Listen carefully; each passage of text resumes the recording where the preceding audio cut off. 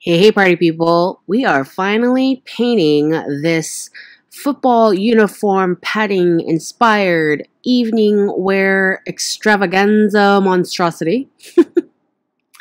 And as usual, per my time-lapse illustrations, the narration is going to be a grab bag of tips and tricks on painting fashion illustration. First up, let's talk about what materials I'm using, because y'all always ask me. The paper I'm using is Arches brand hot press watercolor paper, 300 pound. Now, normally I use 100, 140 pound or somewhere around there, because 300-pound paper is pretty expensive and really thick. And the thickness and the cost is really unnecessary for my work most of the time. But because this one is so elaborate and it's kind of a big deal, I wanted a sturdier paper that would last a lot longer. And so I bit the bullet and spent the money. And yeah, Arches is expensive. Whew. Yeah, it's expensive. It's expensive, but I felt like this project was worth it. And I chose the hot press paper because typically hot press paper is less textured than cold press paper. And I didn't want the texture of the paper fighting some of the things that I was painting, namely the fringe and the pearls. I want the fringe to lay flat and straight. I want my pearls to be nice and round and shiny. And everything, the pearls and the fringe, they're pretty small individually. And so with really textured paper, it would really affect the look of the fringe and the pearls. So I chose hot press paper. I like both hot press and cold press papers, just I use them for different things. The paint I'm using, first up for the dresses, I'm using Nicker brand gouache, N-I-C-K-E-R. I bought it in Japan, and I really kind of fell in love with it. I bought a little set, and I totally fell in love with it. And then later on, you will see me do the skin tones. The skin tones I did, the darkest skin tones I did with Winsor Newton Burnt Umber and Ivory Black gouache. And then the lighter, the medium skin tones and the lighter skin tones I did with a Pabeo Burnt Sienna, with a little bit of the Nicker Yellow Ochre and Carmine Red. The brushes I'm using are the same ones. If you watch my channel, I use the same brushes over and over again. I have I have a Winsor Newton round. That's the black handle. And then my Princeton round, which is the red handle. Later on, you're going to see me paint with a silver brush. It's a Camlon Pro. And I bought it in Japan. And when I first picked it up, I didn't know anything about this brush. It just kind of looked cool. So I got one. And turns out it's for model painting. But I don't really care as long as it works. Some people peel potatoes with a spoon. Whatever, right? Whatever works. I'm really enjoying this brush, the silver one. By the way, those of you who wanted the fashion figure template for this runway lineup, it has been posted to my Etsy shop. The link is in the description box. If you want a super detailed step-by-step tutorial on how to render a fashion illustration using watercolor or gouache, I do have that video. I'll link it in the description box below. This video is not going to be that. It's just going to be a lot of tips and tricks, especially on the process of doing an illustration with so many figures. It's really going to focus on that more than individual rendering. And I have a lot of tutorials on a lot of this stuff. Like I have a pearls and beading rendering tutorial. I have a sequins rendering tutorial. I have two. because I have so many different methods with which you can render sequins. And I have a skin tones rendering video where I go over how to mix even the very darkest skin tone colors. So go check out those videos if you want the individual, more step-by-step tutorials. Okay, a little bit about this process. If you're not aware, I have been working on this illustration for a while, and I've been cataloging the whole thing. So, you know, there's a whole series. I'll drop the link in the description box. The first one shows me drawing the initial figure lineup. And then the second video goes over composition and value studies and how things you learn in color theory apply to planning out how the colors are going to sit, how the outfits are going to sit on a composition with this many figures. This is 11 figures. I had designed all these outfits off camera, like as I was, you know, traveling and sitting on airplanes for a long time. I designed those, and then my third video goes over taking those quick sketches, editing them down to the ones I wanted to keep and why, putting them on figures. And then the fourth video goes over prepping an illustration for painting, all the little nitty-gritty details that no one really thinks about, you know, because these illustrations take a lot longer than people think. And some of it is prep work. Some of it is really not just straight up painting. Off camera, there was even more prep work involved. And, you know, the thing is like the more prep you do, the easier everything is going to be when you're actually getting to the painting. So before I got here, when we last left off on the last video, I had drawn out all the figures on my final sheet of paper. That was the end of it, right? So since then, I had scanned in the previous rough draft of this sketch. And so I printed out some copies and I did some rough marker color layouts. Okay? I wasn't going to try to figure out the colors as I go along in this painting. No way. If you follow me on social media, then you know that I was torn between two different color stories. And I had asked you guys to vote, and I got an awesome response. And yeah, now you know which color story I went with. This was the clear winner. But I pulled markers that kind of were close matches, and I did a rough color placement layout. And I even did one with the other color story, just in case I fell in love with it. Spoiler alert, I did not. So I did a color layout of this, and you know, it wasn't a one-shot. I had to do it a few different times, and you know, there were certain sections I didn't like, and so I recopied them and I re-sketched out the color placement and kind of patchworked it on there. And one of the renditions had a lot more blue and green, but it kind of lost its cohesiveness, and I still wanted it to look like it was all coming from one cohesive collection. So things like that. So I was like planning all that out, skin tones, hair colors, things like that. The other thing that I planned out in the marker rough was light source. Okay, I didn't shadow all the figures, but I did tinker around a little bit so that I could figure out what light source I wanted. And I decided that I was going to have the light source coming from the right-hand side. Because if I had it coming from the left-hand side, then it would have looked more like it was coming from the front. And then naturally, that would have caused each figure to cast a shadow behind them. And I felt that that would have started getting weird and shadow heavy. And if there weren't cast shadows, then it wouldn't have looked right. I mean, you know, it's fashion illustration. They don't have to be scientifically correct.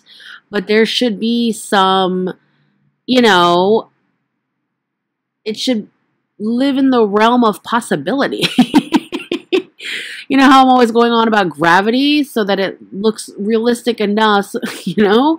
So I thought that, you know, not dealing with too much overlapping shadow would be the best option. And yeah, I turn my illustration upside down sometimes because I don't like painting, moving my arm in awkward positions, and you always have to be careful of what areas are still wet.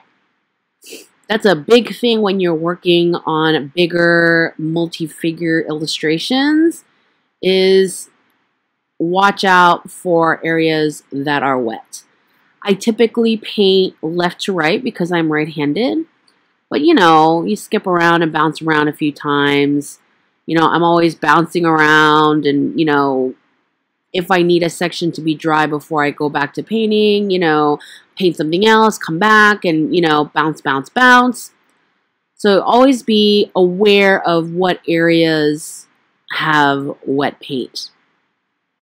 Even though I typically paint left to right, I started with the very last dress because I make a point to never start a painting by painting the most prominent or important section. Okay, whether it's a single figure or multiple figures, whatever is the most eye-catching part, I don't paint that first, because I want to give myself a chance to warm up. So I start with something that's easy for me, or easier anyway. That's why I'm laying down all the flat color first, and I'm gonna go in there with the pearls and the fringe and whatnot later on. Normally I would have started with one of the middle dresses because those are kind of the least eye-catching, I guess.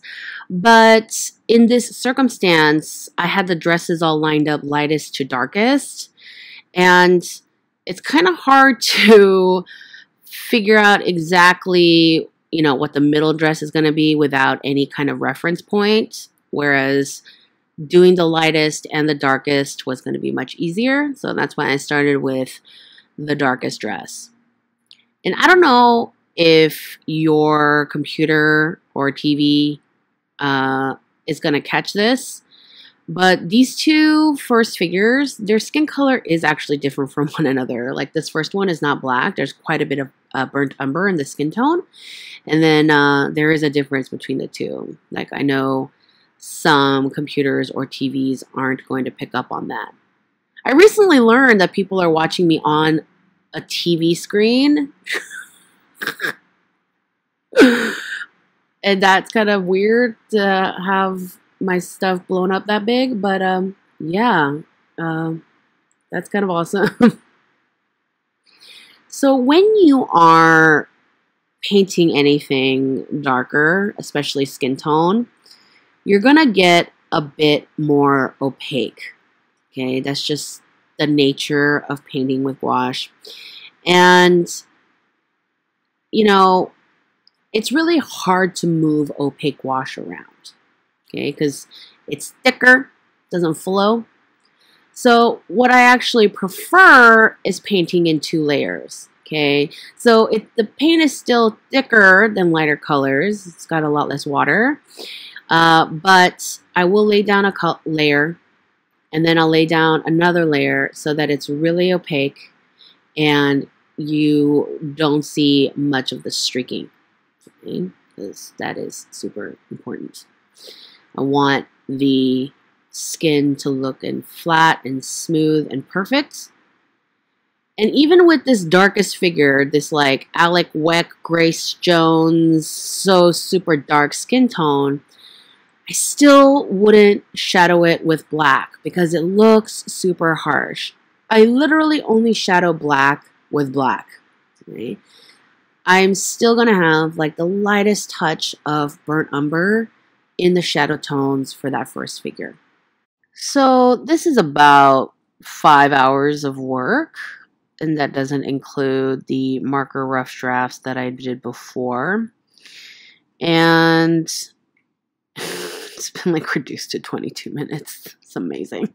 I do have a love-hate relationship with time-lapse. You know, it's awesome to show so much in a short period of time. But I mean, I think that people really don't understand how much work goes into things because they're so used to watching it watching it be done so fast, so quickly. Yeah, so this is 5 hours of work, and obviously I'm nowhere near done. The next video, I'm hoping to get everything wrapped up in the next video. I don't want the painting itself to be a whole series, but yeah, I will be doing the pearls, the sequins, the fringe, finishing shadowing sections I haven't shadowed yet. The hair will be dead last. Okay, hair in fashion illustration, especially design communication, it has two functions. Either one, it's like the focal point, okay, or one of the focal points, or, and you plan around the hair color, or the hair color is strictly to push and amplify everything else. And since the vast majority of the illustration I do is design communication, I think about the hair color the last, okay? I plan out the color for everything else. And then, obviously the clothes come first. And then, what skin tone is going to look best on what outfit. And then I think about the hair the last because ultimately the hair doesn't matter, okay? It either helps the illustration look better or it doesn't. In terms of the styling, I had everyone have very similar hairstyles, much like it would be in an actual runway show, taking into consideration people's hair lengths and textures, but really they're styled the same. I wanted something out of the way. I haven't 100% decided on the hair color. I have an idea as to what I think would look cool, but, it's going to be the very last thing that I paint. One last note, my favorite light to paint by is daylight. Okay, I have big windows in my loft. I'm blessed. And I have if you've watched any of my face cam videos, then you know that my work table is right by a giant bank of windows. And that is definitely a deliberate decision because I love the light, using the light. And I find that when color matching is super important, it's really important that I use that daylight. There's a section in this video where I painted under studio lights instead, and I can tell, and it's a little bit annoying, but sometimes you got to paint at night. But the thing is, when you are working on an important project where the color matching is pivotal, it's good to mix your colors at the very least and get them all matched up in proper light. Sometimes, when it's at school and it's for a school project, I tell students paint at school. If your teacher is going to grade you under a specific kind of light, then maybe you paint under that light so you don't get docked points for your colors not matching your project. Just saying. But for the most part, if you can match your colors in the daylight, that's pretty good. That's pretty good. Especially if you're going to be working under circumstances where you can't predict what light they're going to look at your project in. Like if you're sending something in to a freelance client or a competition where you send in the project. So lighting is important, y'all.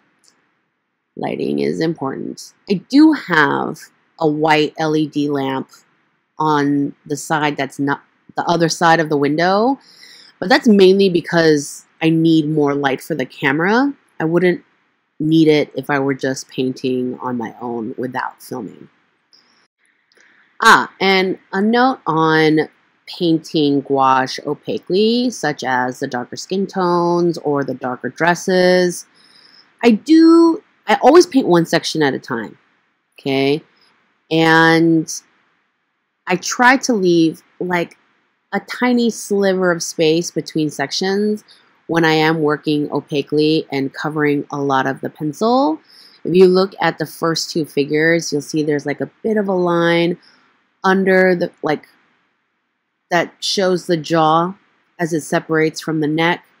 And then on the hand, you can see that I've kind of painted around the thumb and the fingers, so that later on when I'm shadowing the hand and shadowing the face and things like that, I have guides for the shapes.